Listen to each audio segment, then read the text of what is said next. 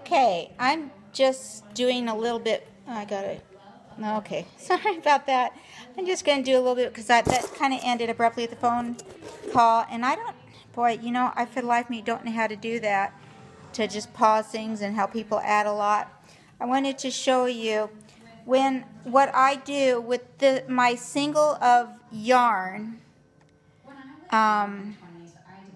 Envy would like to tell me when there's a good time of day and how to light things. I would really appreciate that. I'm trying to figure out what the best distance is for not getting blurry.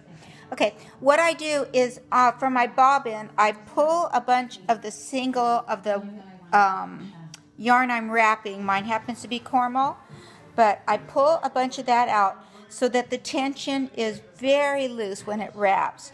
In fact, if I wanted to experiment like a long draw, I could probably just not even, you know how you let's see if we get that. You know how with the long draw, you sort of just hold your fiber and let the tension of your wheel pull it in?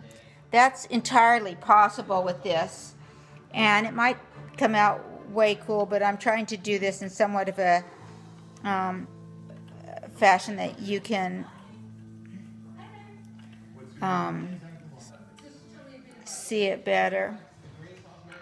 But I have next to no tension on this yarn that I'm wrapping because I want the loops to be pretty big.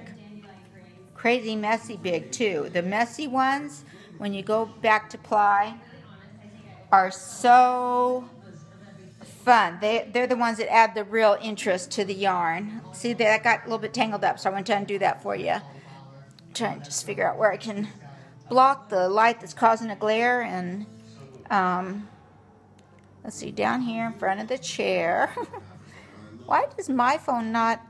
I wonder... I swear I've been thinking I'm having a migraine all day because everything seems foggy. I'm not going to be a very happy camper if that ends up being what the problem is. Okay, so I'm just going to let this go on here, let it go on there, let it go on like that. And I think you probably are bored silly with me doing this now and have got it. I'll finish up this bobbin and let's see if we can see it. What in the world? Okay, I'm going to monkey with this. Let me see if I could get that. This is about how I like my loops to be. Could be closer, could be farther, but that's about how I like my loops to be before I go back and ply it. So I'm going to finish up this bobbin right now, and then I will go back and make that one with plying. But there you can see a good image how it just really varies. Some are fairly fuzzy because this one particular fleece, I just wanted to see what it would look like if I took it out of the washer, well, soaking it. I took it out of the wash and I didn't card it or anything, and that's really typical for me. Sometimes I'll flick the ends a little bit, but I wanted to see what it would look like if I just absolutely paid no attention whatsoever. I did it in the dark, watched a movie. My husband's been having the Hallmark Channel on every night. But so I just wanted to see what my spinning would look like, what my fiber would look like if I just totally couldn't care less and did it in the dark. And there's some fuzzy parts, but it's pretty much a typical single. I'm pretty good about shaking out all the second cuts and whatnot before I put it in the wash. And then after, when it's damp, the second cuts shake off really good. So, hasn't been much vegetation, a little piece here and there. And I don't think this sheep was coated, but it shakes off really good.